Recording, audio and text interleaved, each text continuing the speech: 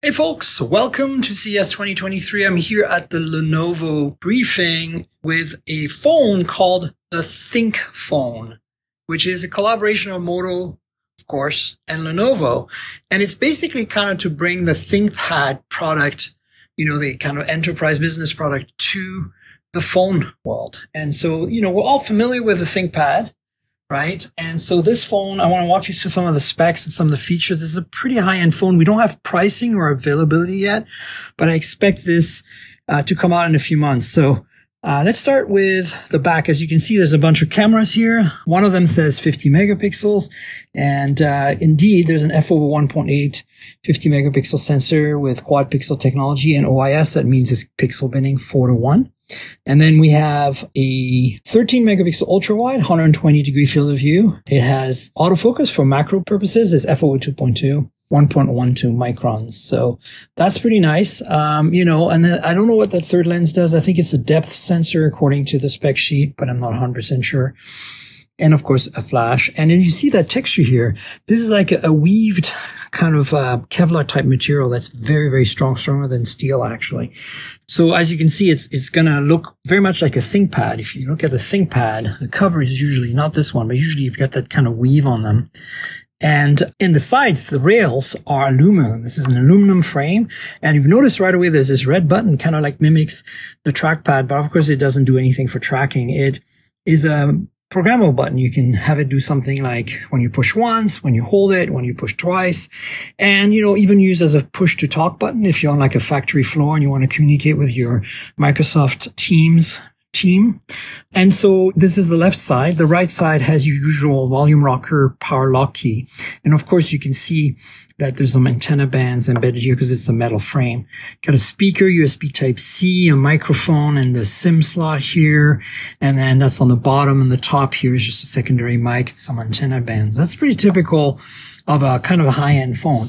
Now, the display is kind of the star of the show here in a way because it's you see very little bezel, very uniform, right? Even if I pull down here, you can see the bezels are pretty much the same all around.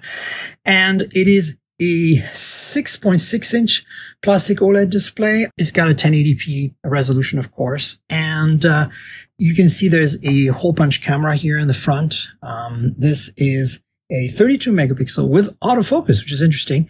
f/2.4 aperture and 0.7 micron pixels. It also does 4:1 pixel binning for better quality in low light. Now, you'd expect a phone that's designed for use in business to have a long battery life. And, this won't disappoint. It's 5,000 milliamp hour, despite, as you can see, being pretty thin, right? So you got a nice big battery in here.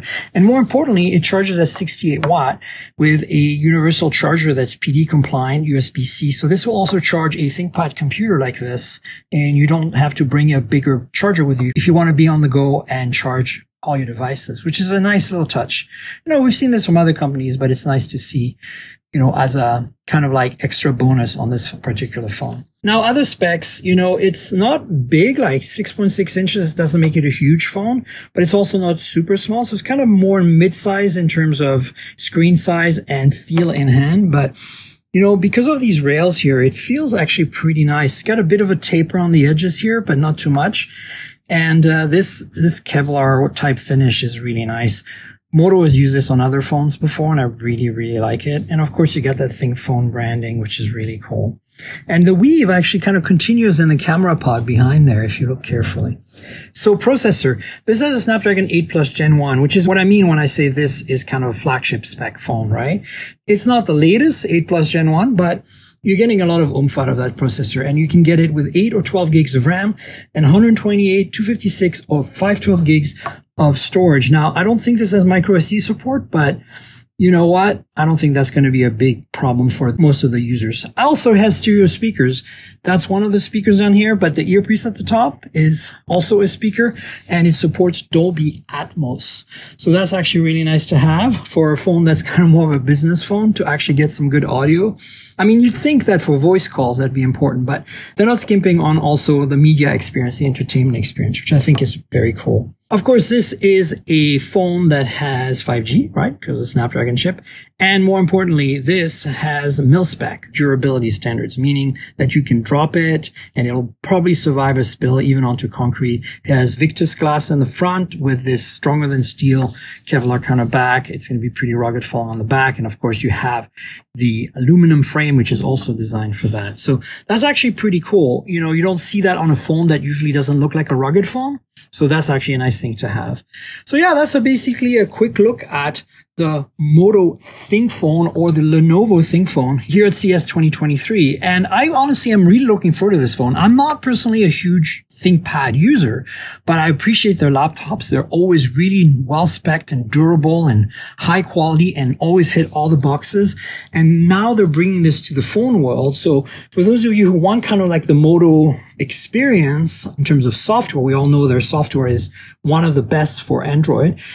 You know, you can get that now on this phone. And on top of that, you get seamless integration with Windows 10 and Windows 11, whether you have a ThinkPad or another Windows machine, because they're using some of the technology that lets you copy the clipboard over automatically. If you take a photo with this phone, it automatically ends up on your computer's clipboard if you have the two devices paired through the special software.